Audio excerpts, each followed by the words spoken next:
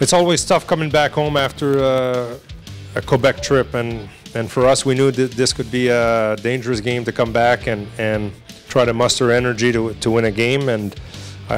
it wasn't our best game, but I really like the way we stayed with it. I like Philly coming net and playing a good game, and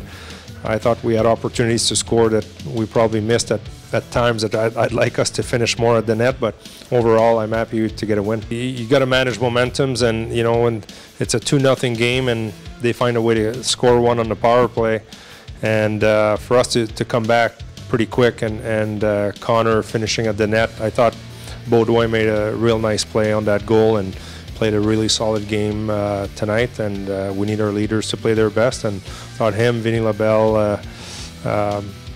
Ty Bell played extremely well, Barbashev, guys played hard. And then on the back end, I also liked the work of our young D. I thought they played well,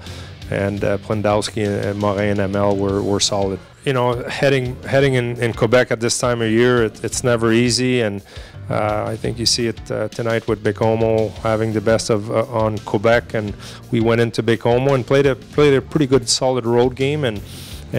with the travel, show up in Chicoutimi in a rink that's not an easy rink to win in, and found energy to come against a rested team, and really happy to come out of the Quebec trip with 4 points, and we need some positive